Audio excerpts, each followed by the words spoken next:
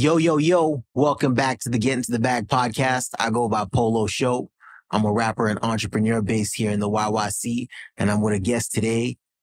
I'm Paxton. I'm a city planner, hip hop music aficionado, and 3D modeler and designer. Yeah. And I got Pax today for a special occasion. We're here to talk about a new album release. I know you're ahead just like me, and I want to be able to have a good conversation about this album. Is it good? Is it bad? We'll see. Let's see. And yeah, the album in question is Drake's For All the Dogs. For all the dogs, baby. Woo, woo, woo, woo, woo. Yeah, of course. Yeah. Love All it. right. Yeah. So I guess let's just start overall vibe of the album. Just how do you feel about it? And then we will get into dissecting tracks. Yeah, I'm still listening to it. I think with most music, it takes time to grow on you. But after my first couple listens front to back, I did like the album. Thought it was a good project. I thought it was more of a solid effort than say the past few ones he's let out. I think I liked it more than CLB. I liked it more than Her Loss. I think I liked it more than Honestly Nevermind. So I'm impressed, man. I think when he first announced it and it was this, For All the Dogs, like that title, I was kind of like, I don't know, let's see what happens. But then he dropped 8 a.m. in Charlotte and I was like, okay, yeah, this is some vintage Drake right here. The thing about us is that we're old enough to, have seen Drake really come up, right? Not just the Take Care era, but the Thank Me Later era and the comeback season and the mixtapes and seeing Drake really, come from there. And I feel like, yeah, when I listened to 8 a.m. in Charlotte, that gave me that vintage Drake vibes. And that was the best precursor possible to this album because then going into it, I was very excited. And there's some great tracks on it for sure. Yeah. Yeah, I guess I feel the same way. I feel like it's not Drake's best album, but I feel like it's his best album since Scorpion. Exactly. And it's been back to back. This is definitely way better than CLB. This Absolutely. is definitely more material than Her Loss and all of the pre albums. But yeah, I feel like this was strong, ultimately in the areas that it could be strong. I feel like it lacked in certain areas. And that's why I wouldn't put this in his top 3 albums. Sure. Yeah. Definitely not top 3. No. Exactly. Well, I don't know. The crazy thing is with Drake, right? I don't know if you saw when he did the Rap Radar interview and he talked about his own favorite album, right? At that time. And it was Nothing Was the Same. He said that was his most comprehensive album. And, if I ever came across someone who lived under a rock and said I had never heard Drake in my life, I probably would play them Nothing Was the Same and be like, this is the introduction to this artist, right? I think that's, in my opinion, that's his best album, front to back. But the other day when I was looking at Drake's discography, and I was thinking back to, Nothing Was the Same. And then I paused and I looked at, what came before Nothing Was the Same and what came afterwards. I realized that since Nothing Was the Same, Drake has dropped I want to say 6 or 7 albums since then, right? It's a lot of work that and it's almost I think Nothing Was the Same was 3 or 4 albums in. And since then, he's actually delivered more projects since then. And so it's almost like 2 separate eras of Drake almost. They're completely different at this point, where some of my favorite tracks by Drake are tracks that, maybe the younger generation, the younger Gen Z kids, they don't really even know, or they don't even think about, because for them, they're thinking more about Jimmy Crooks and things like that. You know what I mean? His newer stuff really. But I agree. I think it was his best work since Scorpion, absolutely. And I like Scorpion too. And there's some great tracks. And don't get me wrong, CLB and Honestly Nevermind and Her Loss, there were a few hits here and there mixed within. But overall, as comprehensive projects, I wasn't loving them as much. Yeah. And this seemed almost like a return to form for Drake, at least in my opinion. Yeah. I feel like where this album lacked for me, if we're going to talk negatives now, is content. Okay. I feel like all you take away from this album is, Drake is living this playboy life and he has a kid. that's Yeah. that's really the summary of this album as far as content. Fair enough. Yeah. You know, I mean, like, some of the themes are consistent in Drake's life. Like it's women, loss, but kind of being single, living this rich playboy lifestyle. I'm at the top of the rap game. I mean, you got to give it to Drake. He's been at the top of the rap game for years. I feel that, you know what I mean? I think he's had more longevity than any rapper in history at this point. It's true. It's very true. Like in history. Like this is insane. Like to really think about it, again, in 2012, I wouldn't have, if you had told me like in 2023, coming up to 2024 now, that Drake is still the king of the rap game and unquestionably so, like selling more albums than any other rapper, streaming more than any other rapper, I would have been like, there's no way. Like there had to have been someone new to come up to challenge that or to take that away from him. But, he's just been able to sort of maintain that status on top. And I think a big reason why that is because, he's just so down to collaborate with the young generation. He's so down to mix it in. And somebody, I think it was Anthony Fantano, who said that the reason that potentially could be is because that when Drake was coming up, he wasn't really embraced by his peers. He wasn't embraced by the Joe Buddens and the Kanye Wests, and he wasn't really like immediately accepted with the other rappers at the time. And so he said, okay, well, if I'm not going to be accepted by my own peers, I'm going to go to the people who are accepting me, which was the younger generation. It was like us and then even younger. You know what I mean? Those are the people that are really liking Drake and pushing him up. And again, his willingness to kind of, because I mean, Drake is like 36 now, right? So he's older for sure, but he's getting in there with like the youngest up and comers. You know what I mean? Like people that are to maybe the hardcore rap people or the people who are really into music will know, but maybe for the casual audience, that could be your first time hearing this person is on a Drake album, honestly. And I feel like that's a key element in this new album. Yeah, is his ability to kind of mix it in with these younger people. Okay. Do you have any drawbacks from this album? Okay, well, to be fair, it's like 22, 23 songs total. That's a lot of music. And so, I don't love when projects get to that 20 plus song range, because at a certain point, especially when you're listening to the album front to back, it almost becomes like a chore sometimes to finish it, where you're like, oh my God, like I need to take a break from this for a second, or like, because it's the music at this point is like over an hour long, right? It's almost like it's like the length of like a movie almost, but like for music, right? And then it has like the pros and cons of a really long album are that like sometimes what you consider like filler tracks, of which on this album there are many filler tracks that just kind of are like, okay, I listened to that, it was all right, but I'm never going to go back to that.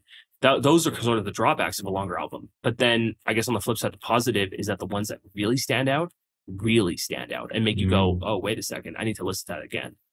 Were there any songs like that for you where you paused and you were like, I need to listen to that song again immediately? Definitely the J. Cole feature. It's the best song on the album, in my opinion. Is it like your favorite song on the album? I really like Drew Picasso. Yeah. And Members Only. I feel like that was a run in that album where those two songs happen and then there's another song right after. But yeah, even the run before First Person Shooter. Yeah. With Daylight. Pull it up here. Daylight. Yep. Mm-hmm. And what's the track before Daylight? Fear of Heights. Yeah, those like that's a run too. Mm-hmm. I was like, you know what I mean? And it's like a moment of, oh shit, they're way here, and then you get into some more like, okay, yeah, it's kind of like that. Yep. But the truth is, since Scorpion, the double disc effort, it's been too many songs that, this could have been a great album if you just cut it down to this. I was about to say that. Do you think again, the album is like, it's 23 songs total. Do you think if he maybe had cut it down to like 12, it could have been like maybe a top 5 or top 4 even Drake album? Because I think so, honestly, if he had cut out a few filler tracks. I think it's possible. Yeah. I think we're in this streaming era where it's just more lucrative to put out more songs at once, because if 1 million people listen to your 10-song album, it's not going to be as much as 1 million people listening to your 23-song album. I see what you mean. So you think the long album? That's why, it's like that's why people are dropping deluxe albums as well. Like, just keep them listening to the same. Like, yeah, you know what I mean. The longer it is, the longer you have to like commit, and it's every 30 seconds you listen is a stream. Yeah. Okay. Right. So yeah, they want you to listen for longer. The more songs, the more they can hook you. So it's playing to the algorithm, essentially, is what you're saying. It's ultimately what it is. It's like, it's why everybody's album is is super long. It's become a trend now. It's few that are doing the whole like let's concise it and let's put out an actual album. So yeah, I don't know. I feel like for the magnitude of artists that Drake is at, like as far as status, like it had to kind of be this way. Like he doesn't drop. When was the last album? I guess he dropped Her Loss with 21 Savage. When was the last solo album? I guess that would have been honestly Nevermind, right? The one right before. That would have been yeah, Her Loss, and then Honestly Nevermind. So Honestly Nevermind was also in 2022. This is what I'm saying. Like Drake has been consistently dropping almost like if you look at it since Nothing Was the Same, it's almost an album every year or every other year he's been dropping. And that's part of the relevancy aspect that we were talking about. Yeah. But yeah, I agree with you. I think if he had cut it down, it would be a better album. But yeah, this is the album we got. So yeah, what are some of your favorite tracks off this album? Yeah, I'm just looking at it right now. First Person Shooter is definitely like my favorite. Absolutely. I actually really like Daylight quite a bit. Yeah, Daylight's crazy. I think 21 Savage's verse on Calling for You was a flop. I think that was a very weak verse from him. I'm not the biggest 21 fan of all time, but I will say he has certain verses on certain songs that has like he's elevated the tracks. That wasn't one of them. You know what? Okay, we're gonna talk about this song. So Rich Baby Daddy with Sexy Red says here's the thing, man. I actually really liked that song, except for Sexy Red. And what? Initially, like most of the song. What are you talking about? Well, I liked the beat a lot, and I liked Drake's verse, and I really liked SZA on that track too, because she's great, man. But man, as soon as Sexy Red came in with that chorus, she just 3 hooks and a verse. How can you even listen to that song without listening? Bro, I was listening to it in the car today, and it's almost like you do this thing where you like turn the volume down for a little bit, and then you like turn it back up when she's gone, and then you turn it back down, and you turn it, I don't know, bro. I think someone needs to release like some sort of like edited version where she's off that, because it's not good. It's not. No, I mean, that's just. I remember the first time I actually did hear it, and she spat that chorus. I immediately just took my headphones on. I was like, I've had enough of this. All right, let me just come back to this in a second. She's speaking to people like this. You know, people like she's up right now. I think the song is dope. I think the song works. Okay. I can see that song being played in strip clubs. Yeah. And it's like, you know what I mean? Yeah. The bar shit I want to hear is not going to play in strip clubs. Fair enough. And it's like, you're making music for a marketplace. What's the line? It's like you listen to music that scares the hose away or something like that. Yeah. So it's like, that's how I see it. Like, I think the song works. It's not a song I'm bumping, but like, I understand. Yeah. I understand why SZA's on the song. Like, girls are going to bump that track. Yeah. Like, it's a whole marketing thing, but yeah, it's one of those songs where if we were gonna cut this album down, like, we can.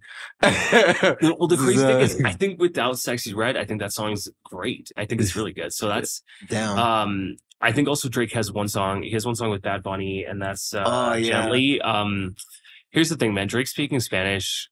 As someone who is, half Latino, I speak Spanish, and I listen to some Latin music sometimes. Drake's Spanish accent hits and misses sometimes, man. Sometimes it's great and it works really well. On that track Mia with him and Bad Bunny, it's like a smash hit. I like it there. On this one, maybe not so much. I think it just doesn't work on this one specifically. I mean, I'll always say though, if an artist does try to speak Spanish and they don't speak it, kudos for you for trying. Like I'll respect it, but in this case, that's a skip for me. So that'll be one that I skip. That was definitely a skip for me too. I was like, damn. I tried. I was like, damn. I seen someone say like, yo, like, if you want to do a feature with Bad Bunny has to send you a fire record for you to hop on, and not. It sounds like Drake did this whole Spanish record and said, Bad Bunny, hop on this. And it's even Bad Bunny was like, yo, you sure? Like, yeah. That's fair. That's fair. 8 a.m. in Charlotte, we already talked about it, but that's probably my number 2. Just very hard, very great. I actually really liked Members Only with Party Next Door as well. That was really good too. And I Don't Give a Fuck with a Yeet. I'm actually not the biggest fan of Yeet, but that song, I think because it got stuck in my head, I'll admit it, because of TikTok. That's all over TikTok right now. That one where, it's Yeet rapping and then it cuts into Drake saying money for fun. Like that little snippet is all over TikTok right now. And so that did get stuck in my head. I think when I initially listened to the album, I didn't like that song as much. And so maybe this is kind of like a bias that's coming out of me because I have heard that sound on TikTok so much and it's just been played over and over in my head. And now I'm like, okay, yeah, I'm down for that track. Yeah. But those are some of the ones I really like. How about yourself? Um, yeah, like I feel like Fear of Heights, Yeah. Daylight, a first person shooter, Drew Picasso, members only, 8 a.m. in Charlotte. Um, yeah, a lot of it. I don't know how I felt about that outro track. I don't know, hit and miss track for me, but yeah, I don't know. Those are the ones I'm listening to. Those are the ones I'm going back to when I'm listening to it. Yeah. And but overall, I do feel like it is probably, yeah, like you said, it's the most cohesive project Drake has given us, like since Scorpion. And honestly, Scorpion was like frowned upon, or like everyone's like, yo, people were like this is a miss. But like in hindsight, like it really did have like hit songs. Yeah, Like God's Plan. That's his biggest track. exactly, Right? That's the like biggest track he's big, ever dropped. exactly, And that was on Scorpion. So yeah, exactly. no, So yeah. but yeah, so I like that album a lot actually. Like I go back to it and it's like I actually enjoy Absolutely. Yeah, no, for sure. What's going on here. Yeah. Yeah, no. So like out of 10, what are you giving it? What are you giving Man, I don't know if I like to do ratings, but maybe like a 7. Yeah, I'd say so, like 7.5, 7. Yeah, it's about right. Yeah. I will say though, like I think first person shooter, that's gonna be on my rotation for probably the rest of the year and into next year as well. Yeah. That's just such a banger. Just Trizzy and J. Cole at the top of their game, just going back and forth. And I love that. I love J. Cole. He's a great rapper. So yeah, I really like that track. It's good stuff. Yeah, we've been waiting for that. I mean, they have done features before. Absolutely. But yeah. But this was like a next level. Yeah. This was on some like rapper shit. Yeah, and I love that line of it's like the Super Bowl, but we're doing it in the studio or something like that. Like it's just it's just they're at the top and it's just two goats talking back to each other. So good stuff. Yeah, no, fire. Yeah, another thing I wanted to talk to you about was, I guess, the current state of hip hop. And where do you think this is going? As far as music, we kind of just touched on it. You're like, yo, Drake is still on top of the game, but like, yo, what is the current state of hip hop? Who are the people? Let's start with this. Who are the people that are top 5 in the game outside of Drake that are you know what I mean? Like the guys that are like the new wave.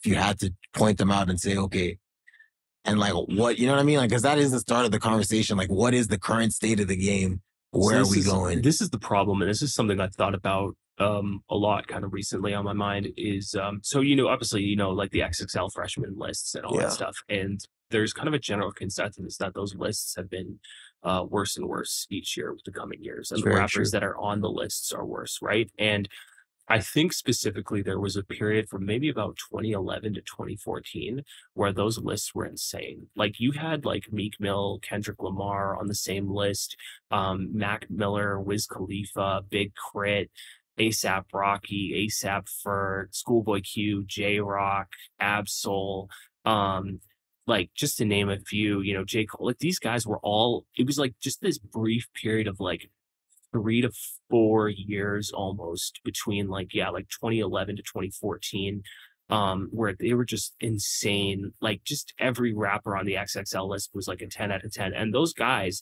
have still carried the genre moving forward like 10 years later. A lot of them end up being at the top of the game. Some of them didn't make it. Obviously, like rest in peace to Mac Miller, an incredible artist who, passed too early.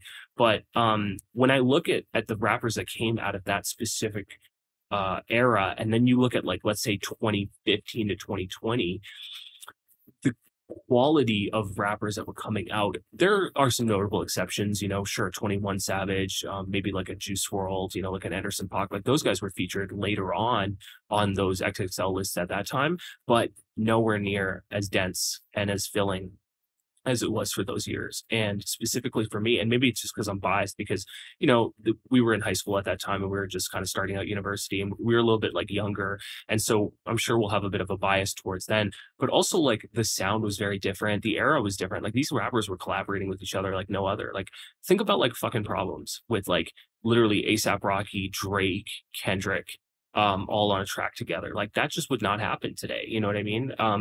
another big rapper that came out of that era was Joey Badass, who I really like as well, right? And you know, when I compare them to, like you just said, okay, who are the top five biggest rappers right now? I'm sure like Lil Baby is probably up there. But I actually don't like his music as much. Not saying he's a bad rapper, or maybe I'm just saying it's not for me as much, but like I don't put Lil Baby on the same level as I would a J. Cole.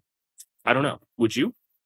No. No. So that's kind of interesting because he is kind of pulling it down, right? Now Travis Scott, he also would probably be up there outside of Drake. He probably like commercially, he's successful rappers. I am failing to remember on what XXL list he popped on, but I know Days Before Rodeo, and Rodeo itself was kind of in that 20 like 2013, 2014. Is that kind of when Rodeo was popping off? Birds in the Trap was like 2016, if I remember correctly, right? Yeah. Around then. So I even group Travis Scott in with that group as well. Like I throw him in there with the J. Coles, the ASAP Rockies, the Joey Badasses, the Meek Mills, the Wiz Khalifas, the Mac Millers, like of that era. Even though maybe like he obviously did a lot of work with Kanye on Yeezus as well. He was, you know, really before he became on as a rapper, he was on his production game helping out. And so I don't know, like I just think about these new guys who are popping up. Look at DaBaby, for example. You know, DaBaby recently had the game on lock, and then he like went as fast as he came. It was crazy. He was like up and then he was gone, like, bro. Like, it was like he said one wrong thing on stage and he was out. And to be fair, like he wasn't good. Like I never liked him. My friends always would joke with me, like Jaden and stuff. I'd be like, I don't like rappers that start with the name Lil or have the name Baby. And my friend would and then they'd be like, well, you must hate Lil Baby or DaBaby. Like these was just not my favorite rappers. But credit to them. They were doing very well. They were, you know, cashing in, and commercially they were very successful. I can acknowledge that they did very well for themselves. It just maybe wasn't for me as much, right? So yeah, I mean, right now, top five rappers outside of you know, mainstream, like bigger guys like Drake, yeah, probably Travis Scott's up there, probably Lil Baby. I would say like, I don't know. It's weird. Like there's so many rappers who are catching a big wave right now, but I'm not sure how hard that wave extends. Like look at someone like Ice Spice, for example. Again, I'm not into Ice Spice's music, but she just recently collaborated with Taylor Swift, who became like a billionaire. Like that's crazy, bro. And that's within what, 2 years, maybe 1 year. No, within like when did Ice Spice like really start to pop off? It's not even been a year. Not even been a year. Like that's crazy. Ice Spice is the hottest rapper out of New York right now. Yeah, absolutely. Like, that's a fact. That's a fact. You know, I'm not a great fact, like that, but it's a fact. You know what I mean? That's what it is. It's and think, but so then you know you get into the idea of like what's the state of hip hop? Well, in 2002, the hottest rapper coming out of New York was 50 Cent, and now in 2023, the hottest rapper out of New York is Ice Spice. Now, am I saying Ice Spice is a trash artist? Am I saying she's worse than 50 Cent? I'm not saying these things, but I'm just saying like it's just we're in a very different place. But one of the big things I was thinking about was, you know, like, for example, like rock music, right? Rock music was very popular 70s, 80s, 90s, maybe like into the early 2000s until ultimately it ended up getting passed by, you know, hip hop as like the main genre that most people listen to, right? Like you'd agree that hip hop is like the main genre of music right now for most people. It's like the most. Yes. Okay. So, you know, when you ask yourself, well, how did rock lose its chokehold on the music industry, right? I think it really comes down to the fact that the newer rock bands were not even as remotely successful or as interesting and original as the older ones were. Apple Music has changed quite a bit in terms of like its UX and its design, but back in the day, you used to be able to look at like each genre and see like what were the top trending songs for each genre. And if you looked at like the rock music genre, it was literally all music from like the 70s and 80s. But if you looked at rap, it was all like today's music essentially coming out, right? And so I think there's this idea that whatever the genre is, the newer artists have to be better than the old ones, and they have to be pushing the genre forward and becoming innovative and keeping it up. And the thing with rock is that, and maybe this is where hip hop is right now, is that like there were times where the sound of rock shifted so hard. So for example, like a band in the 70s, like, I don't know, Boston or something, versus like in the 80s, you had this like almost like hard metal, like Metallica, or like you had like, you know, heroin music, like, Motley Crue. Like that sound is very different than this other sound that came that was much more easier to listen to in the 70s, right? So is rap going through that where, for example, like the trap music genre is so different than the soul sampling genre, or even some of the beats that we saw in the later 2000s, like 2009, 2010 era, like songs like, you know, like songs that you would hear on like on Drake's earlier albums, right? Like on Thank Me Later and on Take Care, a song like Headlines, for example, or even like Best I Ever Had. Like those beats sonically are so different than what's being made today. And so I think that certain people are looking at this and saying, I like this new genre, I like this, and this is what's pushing rap forward and I'm interested in it. And other people are saying, you know what, I don't like this as much, but maybe it's just a period. Rap still stays on top, but this specific sound and the specific almost like subgenre of rap is now the dominant, form of it for this period of time. And then maybe later it shifts into something else. Because like rock had, grunge come out in the 90s, right? And it's like trap has come out recently for hip hop. It's been, I would say, probably very dominant as the main subgenre of hip hop that people are listening to. Is there going to be a new sound that comes out of hip hop? Potentially. That's kind of what I'm thinking. That's interesting. Yeah, that's kind of my theory. Yeah, I feel the same way as well. Just about like, yeah, the genre just has to push forward. I feel like as far as like the rap game, I feel like this, like you're right, this subgenre of rap that is most popular right now is not one that like promotes lyricism for the most part. Sure. Yeah, absolutely. That's the best way to say it. Yeah. But I feel like as history has shown, like the people who are on top of the rap game are always lyricists. And maybe that's why like, we're like, how has Drake been able to stay on top for so long and no one is challenging it? Like, I think that's part of it. And I do think like like what you said is perfect to me. Like, I do feel like this is what it is, but this is a period where we're just in the period where this is popular. But, whether it's the new sound or we just revert back to what it was before, I doubt it would be what it was before, but it would be a new sound, but it would still be championed by lyricism. And I feel like that's what it's going to take. Yeah. We're just in a period where it's easy to pump this out, in the climate we're at as far as the industry, where everything is streaming. And that's another thing, like the way music is consumed has changed. Yes. You know what I mean? So that's a big factor. It's not just culture, you know what I mean? We're not just like, oh, the producers have gotten more like, it's more like that's such a big factor into this. And so, yeah, my final thing I wanted to ask you about was just what do you think?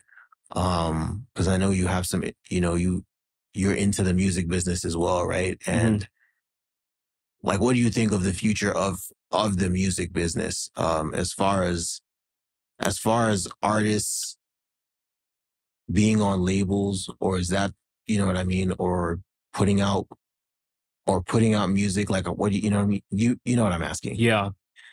So tough to say, honestly, because who could have predicted TikTok, right? Yeah, and how it polarized and changed the music industry completely. Like literally, I mean, we're in 2023. TikTok took over the music industry like during the pandemic, not even 3 years ago, and it completely shifted how record labels are approaching music, because a lot of them now just want like this. They don't even care if your whole song is good, as long as you've got like some sort of 10 to 5 second gap in that song that hits on this social media platform, right? And they're choosing artists like based on, can this artist go viral, and is this going to get a lot of views and stuff like that. It's weird that we live in an era where it's simultaneously easier than ever to promote and make your own music, and yet harder to make money off your music. Because I don't know if you saw this, like recently, like Spotify just announced they're going to change their royalty structure for artists. And specifically, they're looking at the bottom tier artists in their platform, the ones that are making, according to them, less than 0.5% of the money on the platform. And they're going to stop paying those people. So they're essentially going to shift the requirements for you to even be able to make money off their platform. Right now, they're saying that this is an effort to get rid of like low tier ambient noise and people who are trying to scam the platform to just make a couple quick bucks or something like that. And I'm sure that's probably the main reason for this. But again, like you're saying, like if you're a new up and coming artist and you are trying to promote your music on a platform like Spotify, like there's just going to be another layer to get over to even be able to start making some money. Right. That's a tough thing to think about too. Yeah, I mean, where's it going to go? It's weird. Again, like independent artists have the most power that they've ever had, and yet it's even more difficult for them now, right? I think a lot of that has to do with the monoculture and how we lost that. Because back in the day, everyone was tuned into one thing, and that was the television, right? And so if you had your music video on the TV, you pretty much like were gonna be popping no matter what. Nowadays, we all have our own uniquely catered to algorithms and our own uniquely catered to music platforms that are pushing certain things. And the way we discover and hear about artists is completely different. You could bring up a rapper right now that I've never even heard of, but you've been listening to them all month and think like this is the dopest thing. But other people just have no idea who that is because that's just specifically catered to you and it's been delivered to you, right? So it's so hard to predict where the music industry is going to go. I just hope that like, there's still a way for young and up and coming artists to make music and to pursue their dreams. You know what I mean? Because it is possible for, a young independent artist to come up and go viral on a platform like TikTok and make a bunch of money and build a career. But it almost seems like it's getting tougher to do than it was initially. I don't know. Very true. Yeah, I feel it's a different set of rules than it was, and it's always going to change. Like you said, TikTok, it might not even be TikTok next year, right? Yeah. Like it's this dynamic game that you just got to be ready to. Yeah, just got to be ready to play. Like yeah. But yeah, thank you, man, because yeah, that's a lot of insight. That's a lot of stuff for even me to think about as an artist. But yeah. Cool. Yeah, it was a good chat, man. Well, thanks for having me on. I love to, just get into these music discussions and just talk about, where the industry's at, where it might be going and things like that, right? It's great to have you. So thanks, bro. This was Getting to the Bag podcast episode, I can't remember, featuring Paxton. I go by Polo Show. You can find me on @Polo Show YYC on all social media platforms. You can find my music on all streaming platforms at Polo Show. Yeah, you can check me out on Instagram @PaxPorter. I've dropped some new 3D renderings. Go check them out. Yeah. Peace out.